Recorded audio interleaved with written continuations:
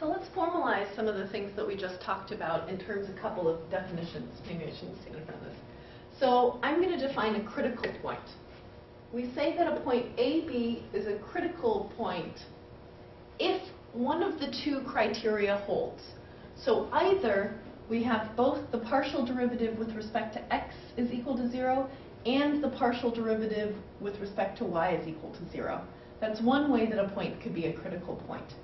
Or a second way that a point could be a critical point could be if the partial derivative with respect to x at that point AB or the partial derivative with respect to y at that point AB do not exist.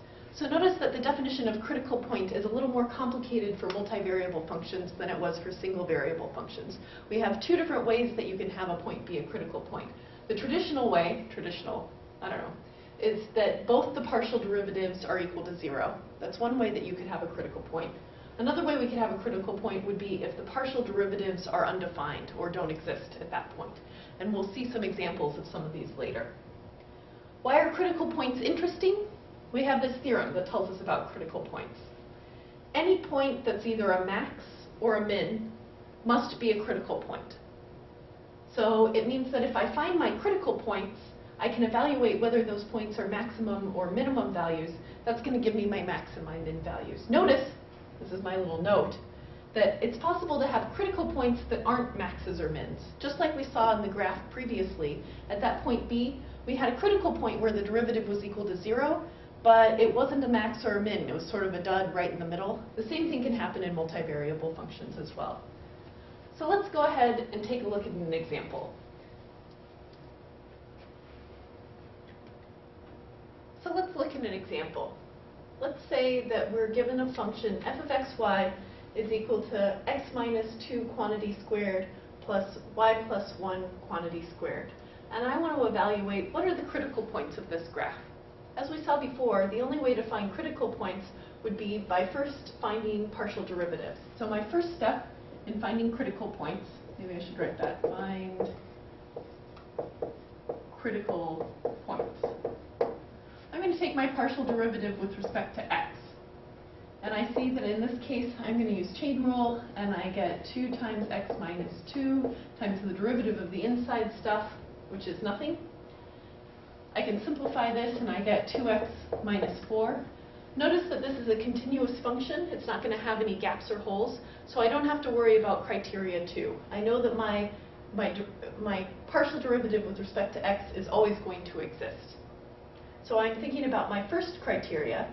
When is my partial derivative with respect to x equal to 0? So if I set this equal to 0, I add 4, and I find out that that means that x must be equal to 2. Similarly, I'm going to take my partial derivative with respect to y of this function, which is going to be 2 times y plus 1, which is equal to 2y plus 2.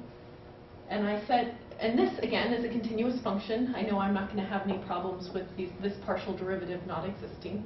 So I'm going to set it equal to 0, and I find that y is equal to negative 1. These are the only possible x and y values that I get out. So I found that I have a critical point at the point 2, negative 1. Let's evaluate this graphically to find out what it means in terms of 2, negative 1 as a max value, a min value, or neither. Looking at this function, we see that it has the basic setup of our paraboloid. If I wanted to, I could do a bunch of horizontal and vertical traces, or I could just think to myself, I know that my x's have been shifted forward 2 units, and my y's have been pulled back 1 unit. And it means that I have this paraboloid function that has the base of the paraboloid shifted over to this point 2, negative 1. And I could use three-dimensional graphing software to graph this as well if I wanted. But looking graphically, I can see that the point 2, negative 1 is going to be a minimum value.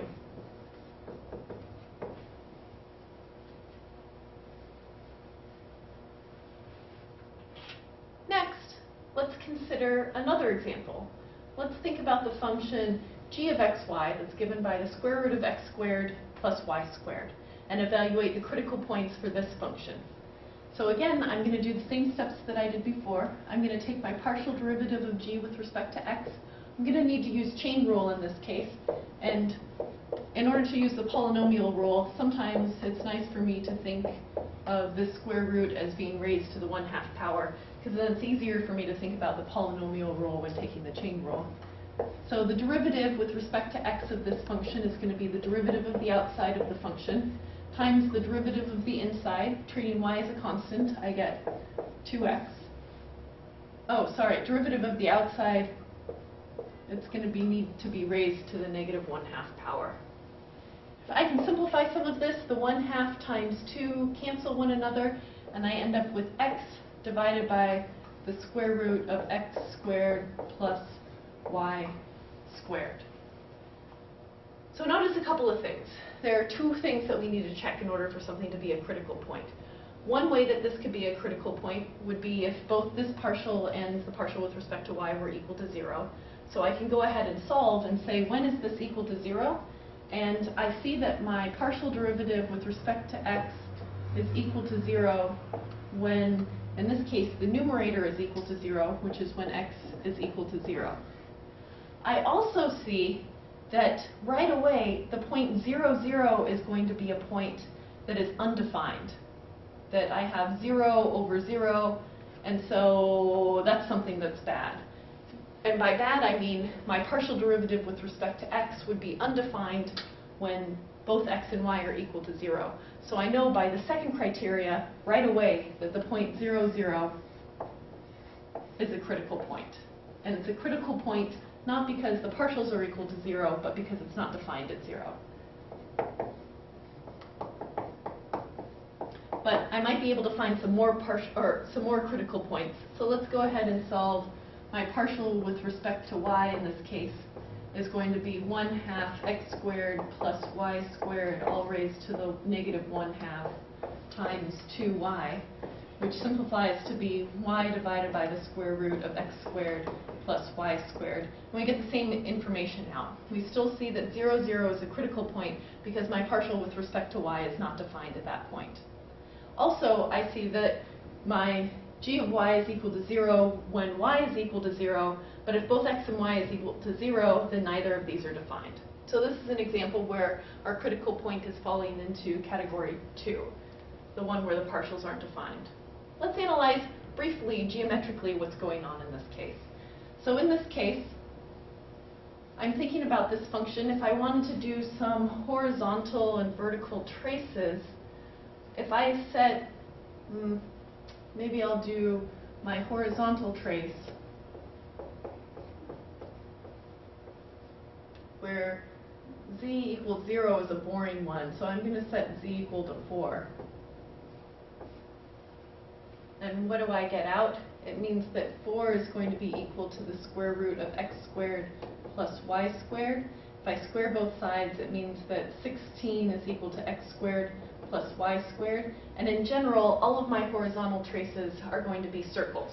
So I know that I do have some circles. It looks like it could be something similar to a paraboloid. It turns out it's not. If I look at my vertical trace, let's set y equal to 0 for one of the vertical traces. I see that z is equal to the square root of x squared. If I square both sides, I'm adding in an extra element, but I see that z, well, maybe I don't want to do that. Maybe I'll just say that if z is equal to the square root of x squared, we know that by the domain of x squared, which isn't a one-to-one function, I could have both positive and negative values. Or I could square both sides and then square root both sides again, and I see that z is equal to plus or minus x. Either way, it means that this is actually just a straight line. And so my image is going to have circles in the xy plane and straight lines in the yz plane, meaning that this function looks like a cone. It's one that you explored on your homework for 4.1.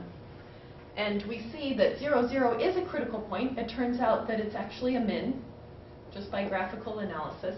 And it makes sense that my partial derivatives are not defined because they're pointy right there. This is a cusp point. And there are an infinite number of tangent planes that I could set here. So it makes sense that we have this case where my partial derivatives are not defined corresponds with this sharp pointy place on the cone. And so it is still a minimum value. It's just one that fell into category 2. Gosh, that was a...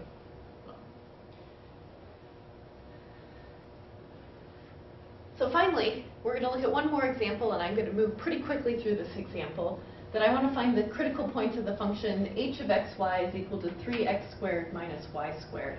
We're going to do the same steps that we did before. I'm going to take my partial derivative with respect to x, and I get 6x. And I want to know, when is this equal to 0? This is going to be equal to 0 when x equals 0. Similarly, when I take my partial derivative of h with respect to y, I end up with negative 2y, and I set that equal to 0, and that's equal to 0 when y equals 0 as well. So it means that 0, 0 is a critical point falling into the first category type of critical point. And I want to know whether or not this is a max or a min. In order to do that, I'm going to do a quick graphical analysis by looking at the horizontal. No, I'm actually just going to look at the vertical traces in this case. We see that when y is equal to 0, we end up with a parabola that's upward pointing in the x-plane, something that looks like this. And this is just in the xz plane. We see that when x is equal to 0, we have a downward sloping parabola. And if I fill in the pieces of this function, we recognize the fact that this is our hyperbolic paraboloid. And I have a parabola that's upward facing in the x direction. It's going to go up and over like that. And this back sheet is going to go up and over like that. So maybe that's a bad drawing, but you get the idea that it's this paraboloid sheet that's been stretched in a U downwards. So looking at this point 0, 0, we see that it's not going to be a local max. It's the highest along this parabola, but it's actually the lowest point along this parabola. And the name for this type of point is a saddle point. This is a critical point that's neither a max nor a min. And there are many different saddle points that you'll find investigating in your problem set.